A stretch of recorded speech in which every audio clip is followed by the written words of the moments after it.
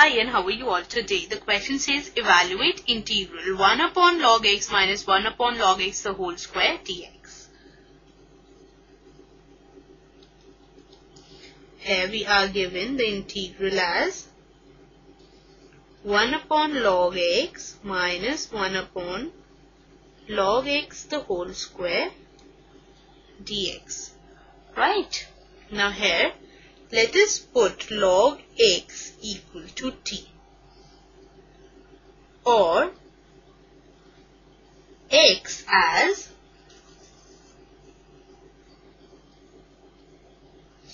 e raised to the power t, or dx equal to e raised to the power t dt.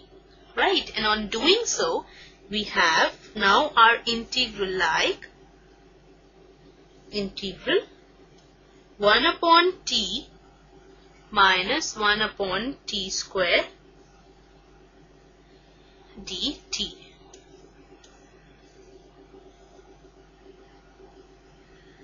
into e raised to the power t dt. Now let us open the brackets. I is equal to integral e raised to the power t upon t dt minus integral e raised to the power t upon t square dt.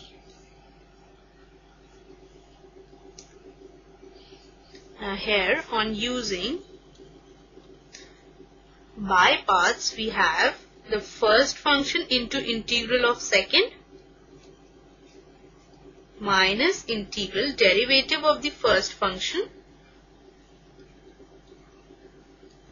into integral of the second function. Right? Let us make this. Let us not integrate this. Further implies I is equal to bracket e raised to the power t upon t minus 1 upon t square into e raised to the power t minus integral e raised to the power t upon t square dt plus c1 plus c2. Further implies I is equal to e raised to the power t upon t plus e raised to the power t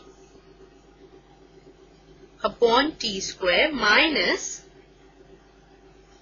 all these were in integral sign,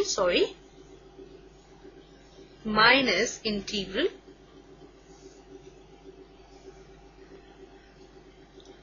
e raised to the power t upon t square dt plus c1 plus c2. These two will get cancelled out and we are left with I is equal to e raised to the power t upon t plus c. c1 plus c2 has been combined and written as c. Now on substituting back the value of I and t, we have e raised to the power t was x upon t was log x plus c. So this is the required answer to the given question. So hope you understood it well and have a nice day.